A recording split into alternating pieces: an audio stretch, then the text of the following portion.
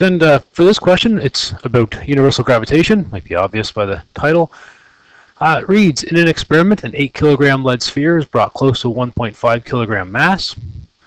The gravitational force between the two objects works out to be 1.28 times 10 to the negative 8 newtons. How far apart are the centers of the objects? So this is a kind of a standard universal gravitational law question. Force between two objects with mass, universal gravitational constant, mass 1, mass 2, over the distance between them squared. Okay. So the universal gravitational constant, capital G, is always 6.673 times 10 to the negative 11, and the units are newtons meters squared per kilogram squared. That makes the whole thing kind of right side work out to be newtons.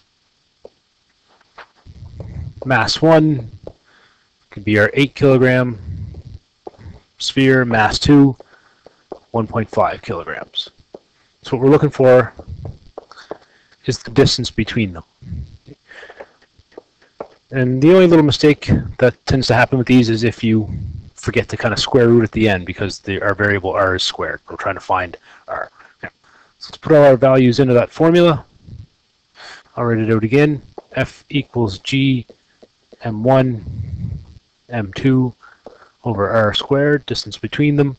Force 1.28 times 10 to the negative 8 equals 6.673 times 10 to the negative 11.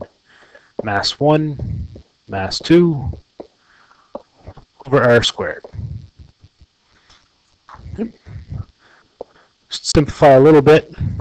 1.28 times 10 to the negative 8 on the left. Multiply by r squared has to give us, so I just cross multiplied there, brought that r squared up to the other side, and on the right hand side 6.673 10 to the negative 11 times 8 times 1.5, 8.0076 times 10 to the negative 10. So r squared equals, divide both sides by the 1.28. 8 exponent negative 8, 0.0626. Just rounding to 3. Keep all the digits in your calculator for when you do the square root. So r equals the square root of that, 0.25 meters.